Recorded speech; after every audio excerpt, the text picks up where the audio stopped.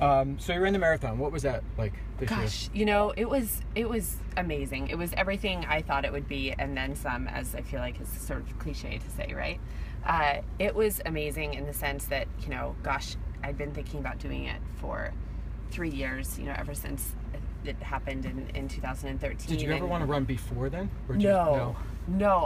Being a ballroom dancer my entire life, I had zero interest in running. I didn't understand why people would run 26.2 miles and sweat and like no makeup and no glittery bedazzled ball gowns, heels. Yeah, your hair isn't quite as beautiful as when you're dancing. No, it's like, and then I've seen the end of it and people want to pass out.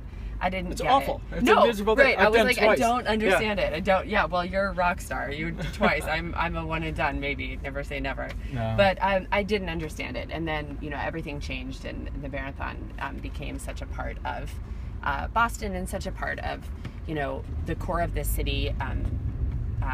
It was before, obviously, but even more so, I think, after 2013. Yeah. So I had made a promise. That's when I changed and said, I want to run this marathon. Yeah. So I was always a spectator and a fan, and sometimes a little too drunk. And then after 13, I was like, you know what? It's time to step up and do it. Yeah. And for you, I think it's an amazing FU to those two scumbags that did everything as a way that you can't beat us. That's exactly what it was. It's a good way to put it. It was so amazing. And thank you.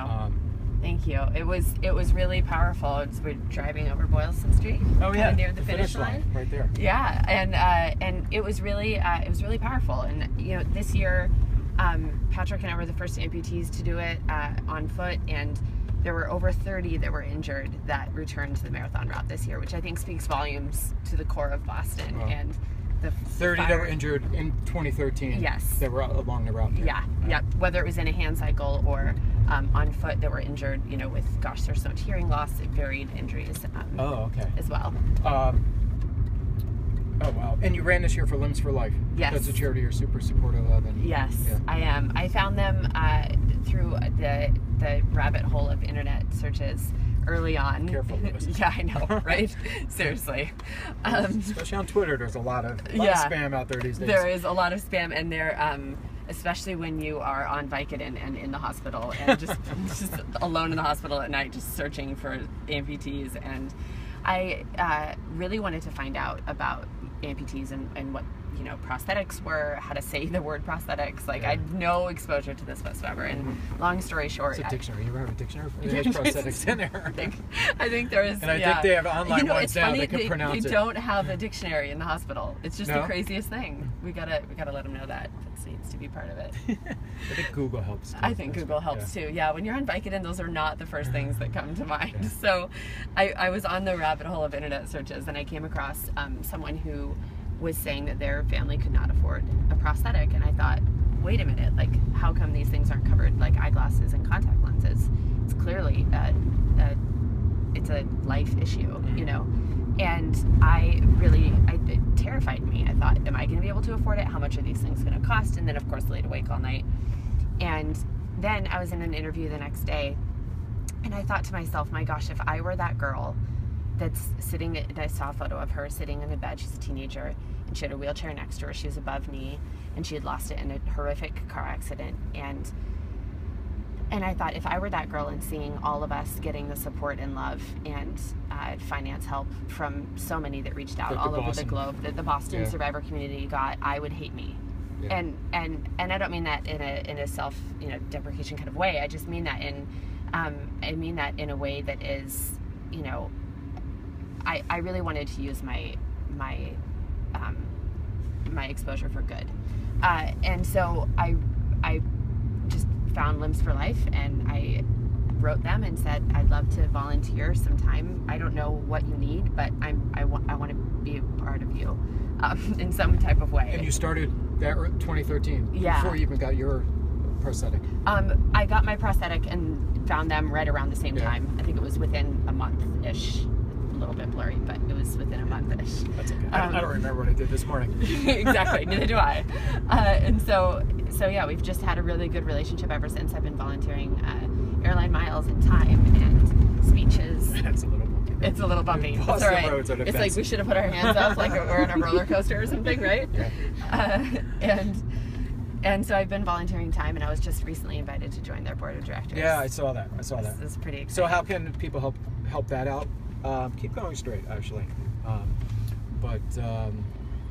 can people help out Limbs for Life and donate and make online donations? Or Yeah, absolutely. So they can go to Limbs for Life. That's FOR, not the number 4. Limbsforlife.org. There's a huge donate button right there. They make it really easy for you. So, as everybody said, donate 25 cents. It's going to make a difference. And they provide Limbs for Life. So a lot of people don't realize how many you go through. You go through a lot. They provide Limbs for Life for so many people. It's not just one for your entire life. Yeah, it's not just one, right? And I saw, especially for kids. I follow your Instagram like crazy. Thanks. As I do yours. Yeah, but I write like 2 words. You write whole paragraphs, which are amazing. Go on soapboxes. This is why I do better on Instagram but than I was Twitter. Trying to do some research. I'm like, forget these articles and just read your articles you write on Instagram. But Limbs for Life was one.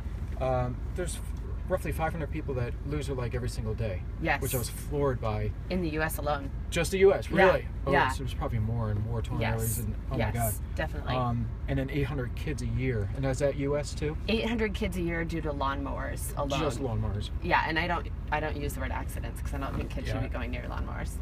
Oh, okay. I saw that and I was curious. Yeah. I didn't know if something was intentional or not. Yeah. That's horrific. It is horrific. It really is. And obviously it's easy for me to say, you think it would never happen to you, but you really wouldn't. But you think of those numbers and you think, gosh, we really need to educate each other and find out more about it, because just like eyesight can change, your life can change. And this world would go crazy if suddenly the government were to take away eyeglasses and contact lenses. I wouldn't have been able to find this So car. you were also pushed in Congress to push for laws, right? Yeah. For amputees. Yeah. There was 2 things. Now I'm drawing a blank, which Anderson Cooper would never draw a blank. But he probably has a teleprompt. So, but you pushed a law in New York City for amputees. I and did. Then, Medicare. Yeah. Medicare law. Yeah. So, Yeah. Pushed a law. There was an actual law, not anything to do with insurance. There was a law in New York City that said 1 leg a lifetime, no matter what, and it was just obscene. Really? Oh, wow. And it had just been put in place by someone at some point long time ago. We overturned that, and then also worked with Medicare to rewrite the LCD, which is a law that was preventing lower limb prosthetics from getting covered. That's awesome. Yeah. So limbsforlife.org. I'll actually send a tweet after this to the drug site. Thank you so much. I don't know if anyone reads my tweets or not, but I'm pretty sure they do. I've seen your following. But I don't know. I appreciate it. But I'll send that. So, but a little more personal stuff. You're from Seattle. What brought you to Boston? I am from Seattle. I'm far from home, but I have family Very that far. loves to travel, so I'm lucky for that, right? And I was just there. Ballroom dancing. Oh yeah. Yeah, it's more competitive here. Really? Yeah. In Boston? In Boston. 2 more legs. The old school white glove history that's of ballroom amazing. dancing is much more competitive here, and also you can get better coaches here because they come across the pond, as they say, and coach you from places like Russia or Europe. Okay. Or so on And that's so where forth. the elite of The elite sport. Yes, and Sport? it's easier sport. Yeah, Yeah. yeah. A lot of people might argue that it's a sport. We put in our hours and we wear high heels and not running shoes. Okay. I don't watch.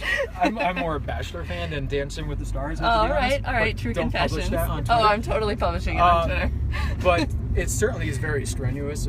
Yeah. Moves that they make. I mean, that's as far yeah. as dancing as I'm aware of. And yeah. Kind of like maybe a drunk Saturday night stuff, but Right, and in high heels, backwards, yeah, for sure. no less, Yeah. as Ginger Rogers